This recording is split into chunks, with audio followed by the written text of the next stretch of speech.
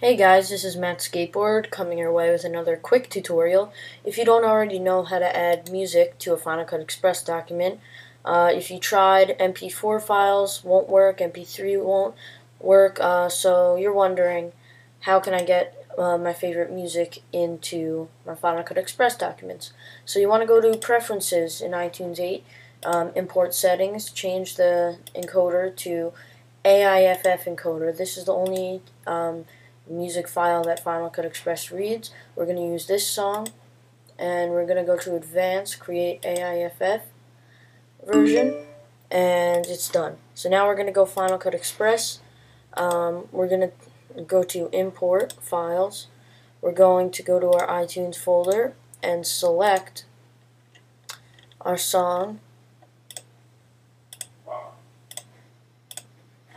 and you just drag it down. If you want the original audio still to be heard, just leave it normal. If you don't, click these two buttons right here, and we'll go back and see how it sounHe's coming out, he's coming out, he's coming out, he's coming out, he's coming out, he's coming out. And that's how you do it.